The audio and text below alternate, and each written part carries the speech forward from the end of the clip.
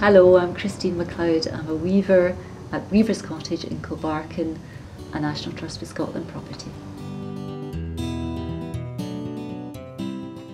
In this film, I'm going to show you how to make a rag rug. You need very simple equipment. First of all, you would need a piece of fabric, and this is Hessian, which is widely available. You can get that on the internet. It's very cheap.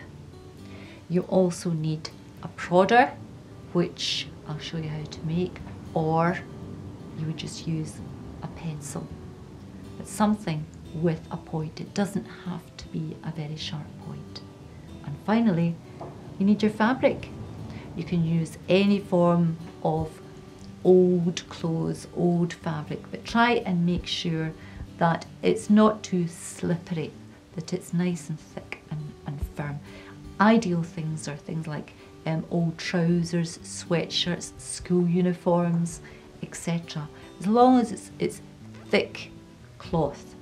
And you'll also need some scissors to cut up the cloth. The first step of rag rug making is to produce the tufts of the rugs.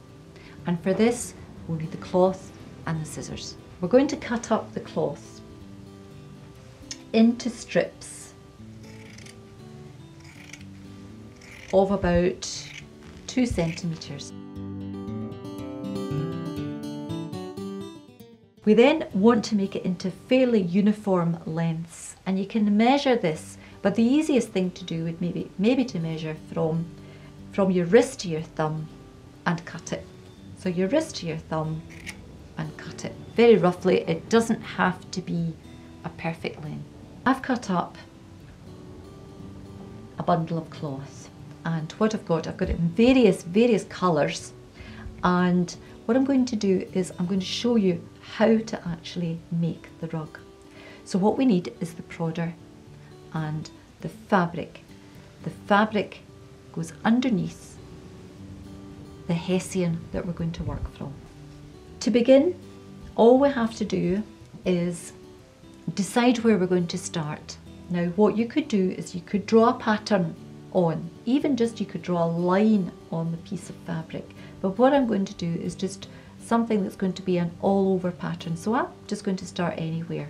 Now what I'm going to do is take the prodder and just push through and twist and push it through as far as you can and make as big a hole as you can, like that.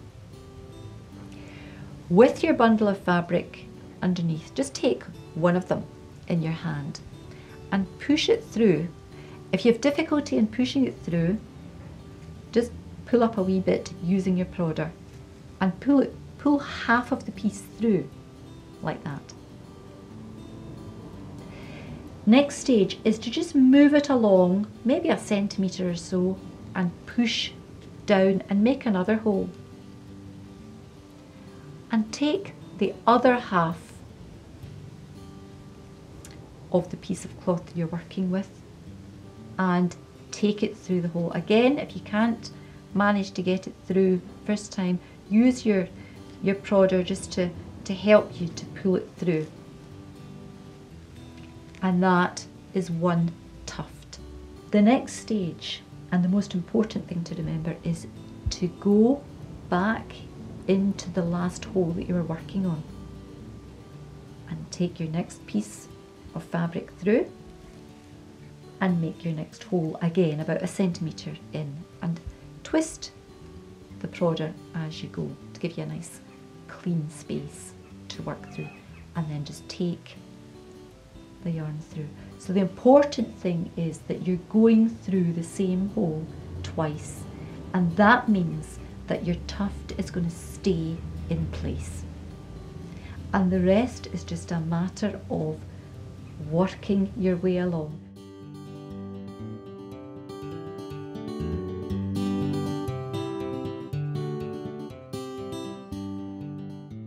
This is a rug that we're halfway through, and you can see what we've got here is a black edge.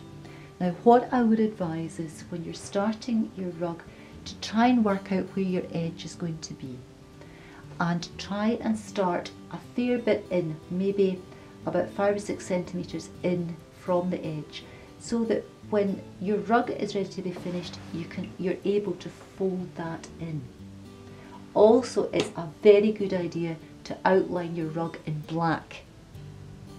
Now black, if you think about where this rug is going to go, it's going to go on the floor, and so lighter colours are just going to be very dirty. As you're working, just remembering this edge, avoid working on this edge because this is really important to create a good edge. What you would do is essentially you're just going to fold it over like so, and that is going to be the edge of your rug.